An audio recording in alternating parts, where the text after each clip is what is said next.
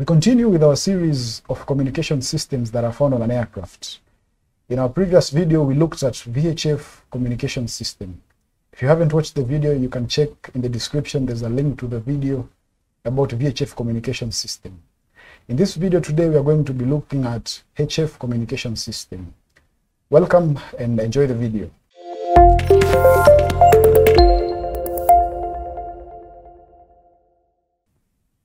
HF communication system is a form of voice communication that is used on long distance routes, particularly the transoceanic routes or the transpolar routes. HF communication is suitable for use in flight between an aircraft and another aircraft. It is also suitable for use with an aircraft in flight and a ground station.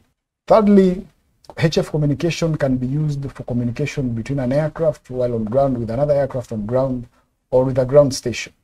The frequency range for HF communication is from 2 megahertz to 29.999 megahertz. A HF communication system has a channel spacing of 1 kilohertz, and as a result, a HF communication system has 2,800 channels. HF propagation is enabled by the reflection of radio waves by the ionosphere in the upper atmosphere back to the Earth.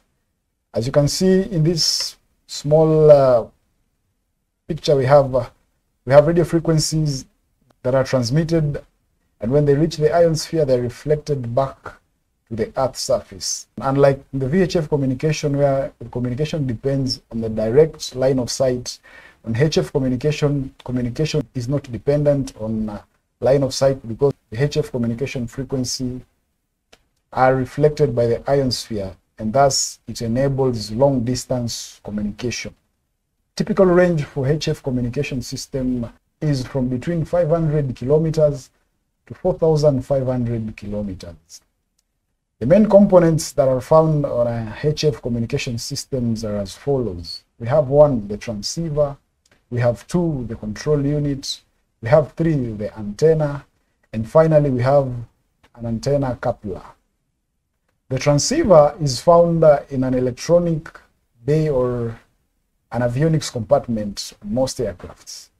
The transceiver has the function of processing all the signals received from the antenna, or also the signals received from the aircraft system, in particular from the microphones or the audio integrating system. It receives these signals and encodes these signals for transmission. It also receives signals from the antenna and decodes these signals and transfers the signals to the audio integrating system. It acts as a receiver when the push to talk button is not depressed on a handheld microphone, and when the push to talk switch is depressed, it acts as a transmitter. Next component that is found on a HF communication system is the control panel. The control panel is found in the cockpit of an aircraft. It can be installed on the overhead panel on some aircraft. It can also be installed on the main instrument panel or on the pedestal, just like the VHF control panel. It is used to switch on or off the HF communication system. And secondly, it is used for frequency selection of HF communication system. Next component we have is an antenna. On old aircraft, the antenna used to be a long wire that was mounted on top of the fuselage up to the stabilizer of the aircraft.